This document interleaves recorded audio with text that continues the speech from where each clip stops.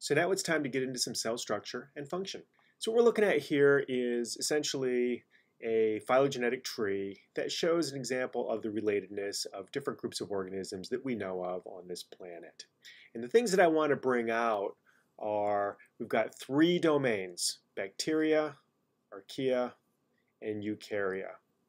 We are part of the eukarya, and this is actually one of our immune system cells that is reaching out and grabbing bacteria, pulling it in, and it's going to pull it in to eat it. And we'll talk about that. The eukarya are represented down here. We are on this branch, Homo, and that branch is representing all animals. Every single animal is represented by that. So this is very rudimentary. This is representing all fungi. This is representing all plants. And then the rest of these are all microbes. These are all microbes over here, the archaea, the so-called extremophiles. And these are some groups of bacteria. You'll see that mitochondria is mixed in with bacteria. However, we have mitochondria, so why is that? Well, mitochondria, as you read in Deadly Companions, evolved from bacteria.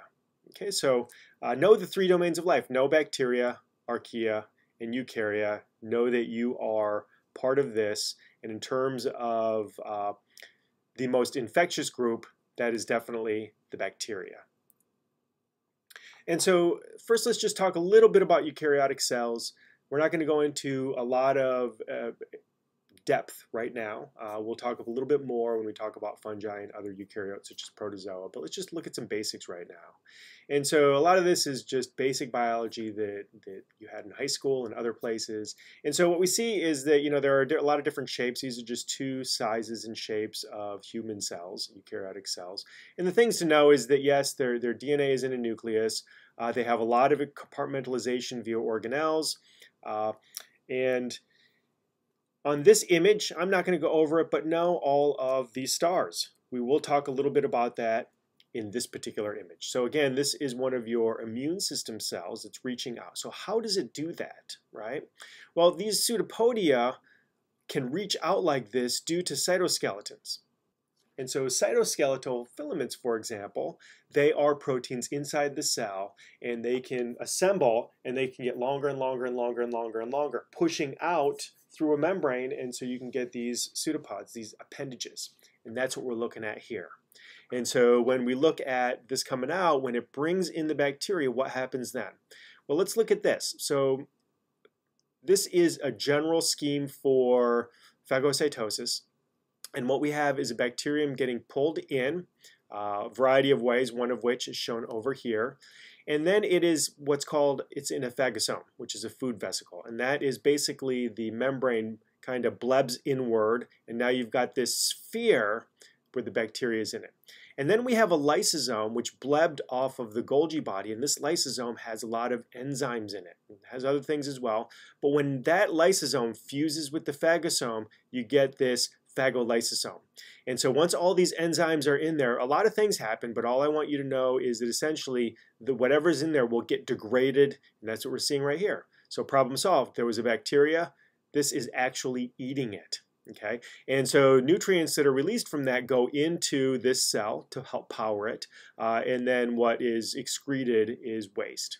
And so that is an example of how individual cells in your immune system, and we'll talk about this more later on in the course, use a cooperation of different organelles and different intracellular components, such as the cytoskeleton moving the membrane, grabbing the bacteria, pulling it in, creating a phagosome from the cell membrane, and then a lysosome comes along, fuses with that, pumps in or pushes in a whole bunch of lytic enzymes, just like your digestive enzymes, and breaks apart the bacteria, uses those nutrients for energy as well as building blocks, and then excretes it. And so in terms of knowing the different organelles, I want you to know the organelles and the cell structure components of eukaryotic in this context. So we're not just memorizing them to memorize them. Know phagocytosis.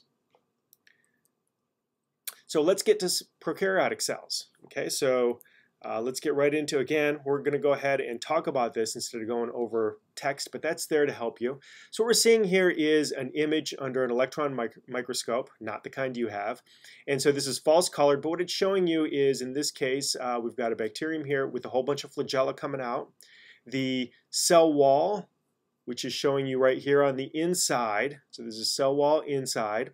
Inside the cell wall is the plasma membrane, and outside the cell wall, in this particular instance, there's a glycocalyx, which we'll talk more about. Okay, so the flagella allows swimming, and then what we have, I've added this plasmid here to this diagram, and they carry additional genes. Okay, so for example, antibiotic resistance genes are often carried on plasmids, and we'll talk more about that.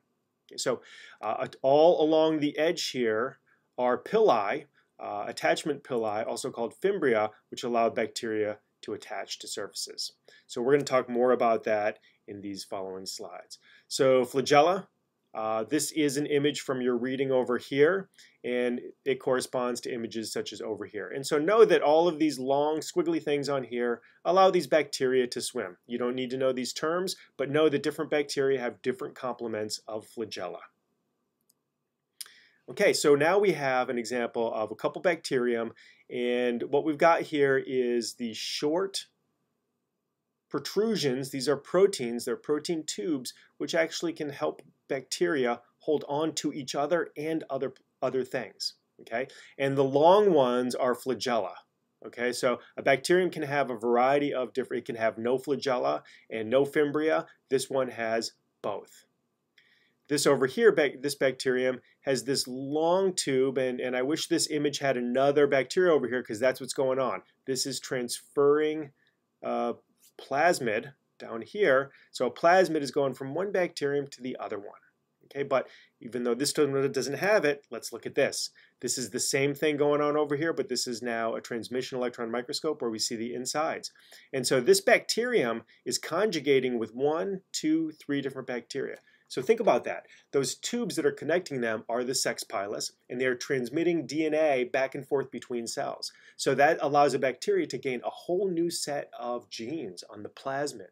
And so the plasmid is DNA, it contains genes, and antibiotic resistance is passed from one type of bacteria to another bacteria quite readily through this particular example. Okay, and that's what's showing up here as well. These are salmonella caught in the act. Okay, and then over here we've got another example where we're seeing fimbria and flagella. So remember, so this example, right, that my former student Dave made for me, what he was showing here is that these are fimbria, which are also called attachment pili, and so they allow bacteria to physically attach to things. Okay, so for pathogenesis, being able to attach inside your body to a surface is really important. Also, if you go walking in a stream and you're walking on slippery rocks and it's kind of goopy, that's probably a biofilm on them, and so you can also have a glycocalyx. And then here we've got a flagella. If this is real flagella, it would be longer than this. Okay, so keep in mind that fimbria and an attachment pilus are the same thing. A sex pilus allows the transfer of plasmids, and flagella allows it to swim. So moving on, the glycocalyx is the external component of some bacteria that also makes them slimy. So capsules and slime layers. So if we look at these images, we see the different types of images, but the key thing is that it's got this coating. So in this case, this green coating right here. In this case, this orange coating, and these are colorized, right? It's like filling in the color so they don't actually look like that. And here is a slime layer where it's more diffuse. Okay, so the things I want you to know about this is that it keeps the bacteria moist, right? In conditions of dryness, if they've got a capsule, that's a nice barrier. It also allows them to keep unwanted things out, such as antibiotics. Okay, so it allows bacteria to hide from the immune system. So antibodies might not be able to bind to it, and immune system cells might not be able to recognize it. And it allows it to attach. So in other words, attachment, we're seeing a number of things. Attachment pili, also called fimbria, can allow bacteria to attach, right? That's like the fingers. Some of them actually actually grab on and then pull in and actually allow bacteria to move, which is pretty crazy as well. And so all of these together are really important. Capsules, slime layers. You don't need to know specific things that are individual for capsules and slime layers and glycocalyx. Just think of them all as the same thing. Okay, they're a sugar coating that prevents it from drying out, helps it stick, helps it evade immune systems. And so, for example, here's Neisseria gonorrhea, and this would be called a diplococcus. We'll talk about that in another lecture because there's two, and these are coccus-shaped. And so these bacteria have both fimbria and capsule, and that's what this glowing halo is due to a staining technique. And basically, Neisseria, oh, well, I thought this was gonorrhea, but this is Neisseria meningitis. And this bacteria, if it loses the ability to produce fimbria or capsule, then it turns out it is not pathogenic. So it needs both of those to be pathogenic. Okay, so these are virulence factors. These are components that allow the bacteria to successfully kind of take up residence in a host. Okay, and then we'll talk more in the oral microbiology section, which is very brief, but this right here is showing a bunch of Streptococcus mutans, and then there's all this goopy stuff around it, and they attach and form plaque in your teeth by capsule, slime layers, and fimbria. So it really is, in a lot of ways, all about attachment to the host. So here is an image from one of your readings.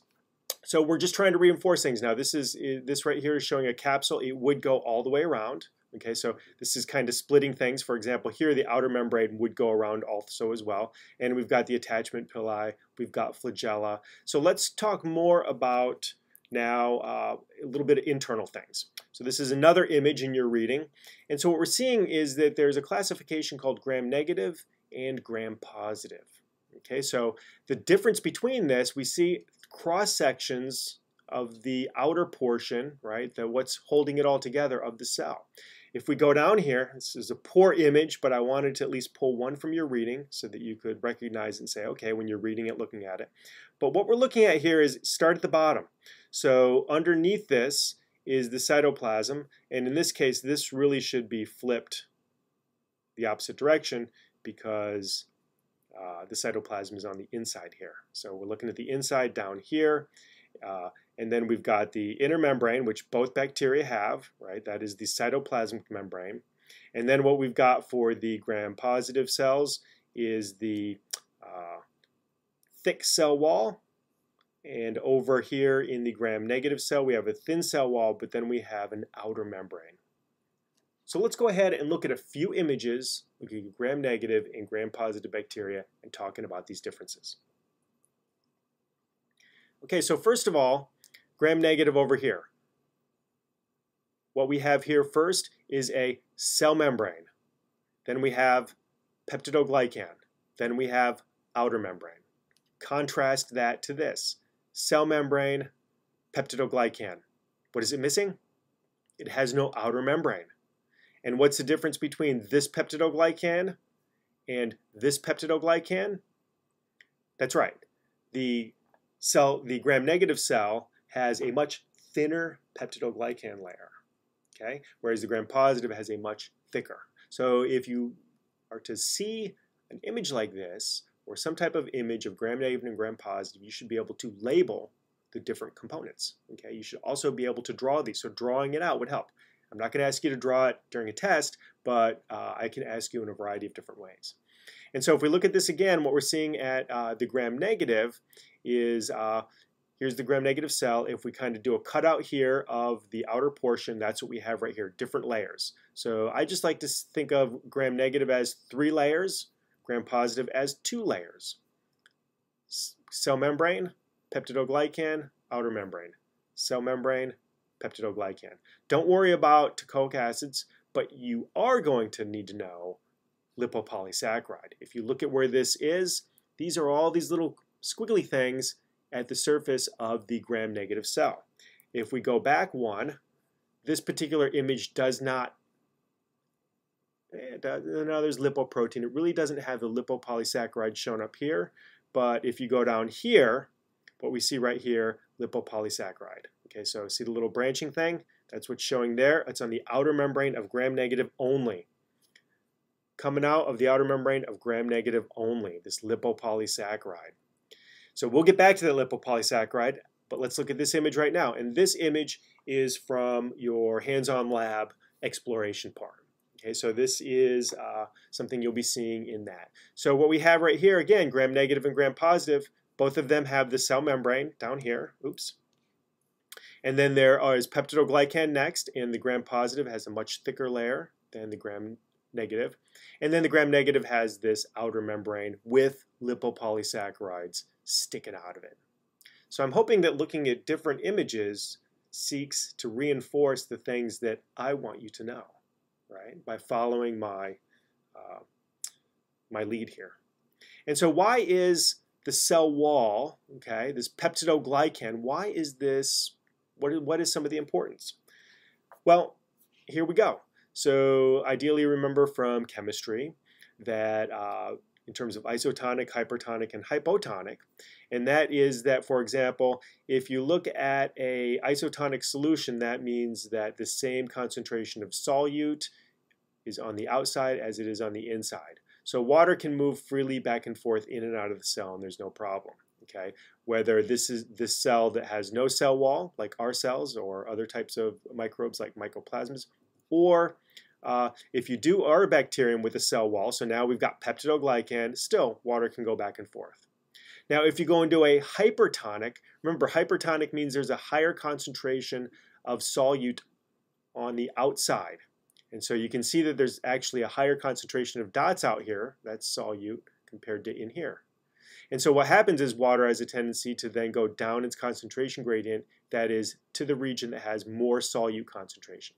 So that can happen to some degree, and this can shrivel up, okay? And this can shrivel up to the point where it gets completely dehydrated, okay? If it has a cell wall, the cell membrane is physically anchored to the peptidoglycan, okay? And so that prevents it from getting too dried out. And so the peptidoglycan is helping to maintain the cell from getting too dried out. Okay? If we look over here, this cell wall, the cell gets no bigger. So in a hypotonic solution, that means there's a higher concentration of solute in here, and so water will have a tendency to flow into the cell. And if there's no cell wall, then it can get to the point where the cell can burst and lyse because it just water keeps going in, the cell membrane can't hold it, and it blows up. Well, it doesn't really blow up, but it leaks and it breaks, and that's the end of the cell. However, if you have a cell wall, then basically that membrane is pushing up against the peptidoglycan, and it maintains its structure. And so what we can see is that in a hypotonic solution, the peptidoglycan prevents the bacteria cell from breaking open and dying, and same thing with the hypertonic, it doesn't get too dehydrated. So now let's talk a little bit about the membrane. So we know that, so gram-positive versus gram-negative, which one has two sets of membranes? That's right, gram-negative. Okay, so membranes in general, as you've learned in other classes, right, have a phospholipid bilayer, and they also have different proteins embedded in them or attached to one side or another. Okay, and the things that I want you to know about this is that these are all moving around, and so in the lateral movement they can all move like this. They're rarely going to flip, but they can move around. And the example I like to give is if you put a whole bunch of ping pong balls on a swimming pool, they can move around like this on the surface. They're not going to go in, they're not all of a sudden going to come up, but they can move around. And so we can think of that in the same way for these membranes, where these proteins can move around. And some proteins are kind of anchored and fixed, but others move around a lot. And the various proteins that are in there have a variety of functions. And so the key thing is that when we talk about a specific example, you can classify them in this. Okay, I'm not looking to just give you a list on a test of like, what are the certain proteins that are in the cell membrane. You should know that transporters allow molecules to go into the cell and go out of the cell. You're going to look at a video on Blackboard of efflux, and that efflux, meaning out, that pumps molecules out. So the outer membrane of gram-negative is particularly useful in this sense because they have a number of transporter proteins, and so some gram-negative bacteria, when you give them antibiotics, they pump them right out of the cell. Know that about efflux. Gram-negative bacteria, pump them out of the cell. They also transport wastes out of the cell, right? All cells need to get rid of their waste, and so that's one way. So transporters help things like sugars get into the cell, right? Because you need to have a selectively permeable membrane, a barrier, that's what it is. And so it only lets certain things in, only lets certain things out. Okay, so Those are the functions that we need to know about certain proteins. And the other thing is the cytoskeletal filament, right? Maintaining that cell structure is really important. And that's true whether it's an animal cell or a bacterial cell. So if we look at this, this fill in the blank, just do that from your reading. And then when you actually do your gram stain, you'll know it by heart. Okay, so these are just for you to read. Okay, so here's a little quiz. Which one of these is gram negative and which is gram positive? That's right, gram positive, gram negative. So let's talk about this lipopolysaccharide. Okay, so another quiz. Lipopolysaccharide are only found in which type of bacteria, gram negative or gram positive? Okay, think about it. I'll tell you right now, it's embedded in the outer membrane, so gram negative. Okay, so let's look at this. And so basically, you don't need to know the structure of this, but this right here means that it is embedded in the membrane. And so we can see that up here, right? So this is the gram negative bacteria. And so we have a bunch of lipopolysaccharide here that are embedded right there. And so the reason that we're talking about this right now is the function part of it. So it has a function of the bacteria, but the part I want you to know about right now is that this is actually a toxin. And so when the bacteria die, then this is released and triggers fever, inflammation, shock, blood clotting, diarrhea, and essentially this can cause sepsis. So if you have, for example, a bloodstream infection of gram-negative bacteria and they die very quickly, their lipopolysaccharide, that is their endotoxin, is released and can cause septic shock. Okay, and so I just want to show you a quick kind of image from a paper back in the day, 1994, and this is just showing the amount of endotoxin that's released from a certain type of gram-negative bacteria using different types of antibiotics. So each one of these lines represents a treatment of a different type of antibiotic, and they're down here. Okay, so what we're seeing then, and no antibiotics, is the triangle right here. So no antibiotics, just in their experimental control, we see that some endotoxin is released based on whatever they've got going on in their test tubes. Okay. However, with these three types of antibiotics, look at how much more is released. 500 versus about 120. So 4 times more endotoxin is released. Okay, and so again, there's a lot more recent papers on this, there's reviews, but the thing I want you to know is that gram-negative bacteria can cause sepsis, septic shock, if they're in your bloodstream and they're releasing endotoxin. Okay, endotoxin is lipid A. You can just think of endotoxin as lipopolysaccharide. Okay, so that's what I want you to know regarding lipopolysaccharide. Which type of bacteria it is, where it is, and what it can do to humans. So now if we go to another strategy of kind of waiting it out. So glycocalyx, remember, can prevent a bacterium from drying out, right? So that'll last for a while, but some bacteria have evolved the ability to produce endospores, which some endospores can last thousands of years. Okay, how do we know? Because they've been pulled out of permafrost, they've been pulled out of a variety of other very cool old structures, and endospores are strong. So weaponized anthrax is anthrax spores, okay, because they can withstand a lot. Once, for example, if you breathed in anthrax spores, once they lodged in your lungs and they were in a moist environment at the right temperature with the right chemicals from your cells around, they would then germinate and then they would pop out and then they would be a full Bacillus anthracis, which is the species name, and then they could divide, grow and divide, grow and divide, grow and divide, and then you would suffer the consequences of it. So an endospore, very tough. And so this image right here is just showing different layers. You don't need to know all of these, but this is showing, I just think a thin layer cut through showing an endospore is really cool. And then this image right here is just showing how you go from a cell. The first step is that a cell doubles its DNA. And then it essentially divides the in part of the cell.